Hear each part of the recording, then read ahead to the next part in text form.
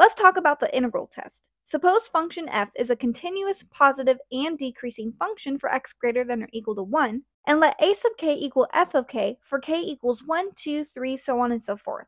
Then our sum and our integral do the same thing. They either both converge or they both diverge. Let's go ahead and see this with a visual. Here we have our function f of x, we have our sums, and we have our integral.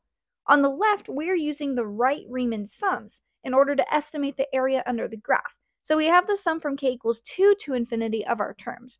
In the middle, we have our actual integral, which finds the actual area underneath the curve from 1 to infinity. And then on the right, we have our left Riemann sum, so we have the sum from k equals 1 to infinity of a sub k. We have the right Riemann sums underestimates the area under the curve, and the left Riemann sums overestimate the area under the curve. So if the area is infinite or the integral diverges, this tells us that our actual series is also going to diverge because it's an overestimate of that. Now, if our area is finite, so it converges, well, that tells us that our underestimate is also going to converge. Now, the only thing we're missing here is the first term, a sub 1, but that's going to be a finite number. So this tells us that our series still converges.